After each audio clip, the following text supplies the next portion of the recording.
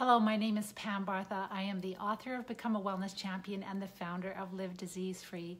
In this video, I'm going to be talking about different research that links multiple sclerosis and fungal overgrowth. I was diagnosed when I was just 28 years old. This was 30 years ago, and I was told by the experts that there was nothing that I could do to turn this around and take my life back, that I would be completely disabled in time. I can honestly tell you that was the worst, darkest day of my life. But good news, they were wrong. And very early on, I learned about infections and how they were causing my symptoms.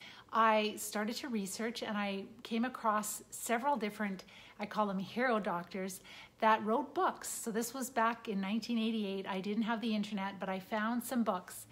One of the books was by Dr. William Crook, and he wrote The Yeast Connection. So a medically trained doctor that was treating candida, fungal overgrowth in the bodies of people that have not just MS, but all kinds of chronic disease.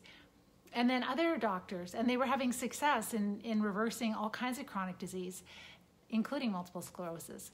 And then other doctors such as Dr. Truss, Orion Truss, and he wrote the book, The Missing Diagnosis. And then Dr. Luc DeShepper, you guys can look these up. You can probably find some of them in the library. Dr. Luc DeShepper, and his book is called Candida. And then a Canadian doctor, Dr. Rona, and his book, The Complete Candida Handbook. So those medically trained, forward-thinking practitioners, they really helped me to become aware that there was a cause of the condition that I was dealing with, multiple sclerosis, and which helped to build up my belief that maybe there was something I could do to turn this around and take back my health. What I learned from them was that the condition that I was dealing with, multiple sclerosis, was caused by infection. And so very early on after my diagnosis, because I was aware now that I knew what was causing the problem, and that built up my belief, so I decided to take a different path. I decided to take the steps to treat infection. Well, that's why I've been 30 years MS free. And my heart and my passion was to help others recover too, because it's such a brutal disease. And when you get your life back, you want to help others. I've had the amazing privilege to coach over 600 people in their recovery, not just from MS, but also other chronic disease. So we've learned a lot from all these wellness champions. And what I can share with you is consistent with what this research is.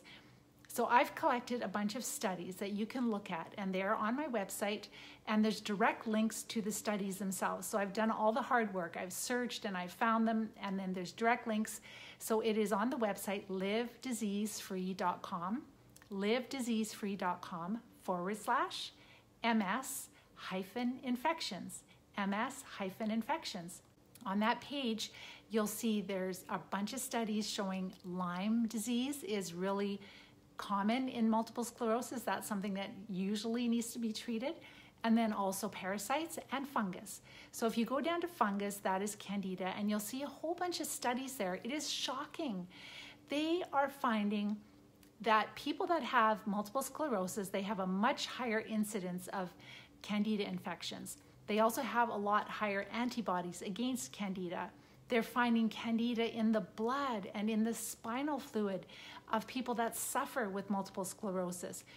And they're also finding fungal overgrowth like candida growing in, not just in the spinal fluid in the central nervous system, but right in the brain cells. That's really current research where they found fungus growing not only in brain cells, but also in the nucleus of brain cells, in the center of certain brain cells. Fungus should not be in our central nervous system, right? And we do know that the central nervous system is not a sterile environment, but we definitely do not want fungus growing inside of our brain cells. So I would love for you to take a look at that research, and please share that with practitioners, share it with other people that you know are searching for answers, because together we can bring change. And I'm hoping that that research is going to help create awareness inside of you that there is hope for you, right? And so if you love what I've shared with you and you would like to learn more about these infections that have that I've treated and the wellness champions have treated that have helped us to become MS-free and disease-free and live our very best life, then make sure to watch my training. You'll find that on Live Disease Free, so on my website, livediseasefree.com/training. And there's also a link below this video. I love researching, and I love to take complicated science and to simplify it down into English and to share the profound insights with people so that it builds up belief and awareness, and then it leads to people taking charge of their health. So again, that is livediseasefree.com, livediseasefree.com/training. Bye for now.